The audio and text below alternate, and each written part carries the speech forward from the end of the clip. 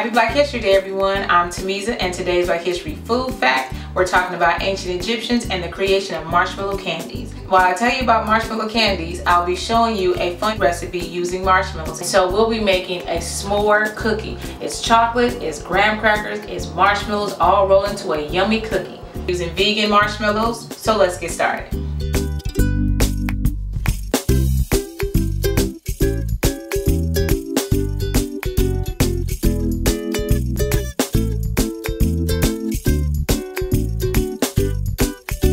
Ancient Egyptians first made marshmallow candies over 3,000 years ago.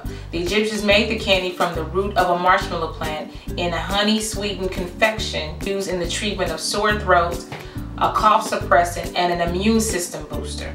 But extracting the sap from a marshmallow plant was very labor intensive, and in the early 19th century, a French manufacturer thought of using egg whites or gelatin combined with modified cornstarch as the chewy base.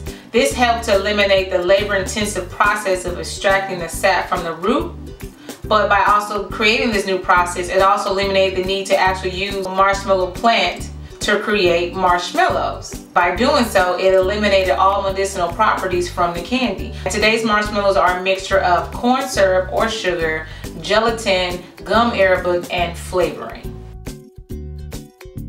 Thank you for watching this episode of Black History Food Facts. I'm Tamisa Sanyika, and you can find out more about these recipes at deliciousdelectables.com. Or if you want to order your own Delicious Delectables, you can email deliciousdelectables@gmail.com.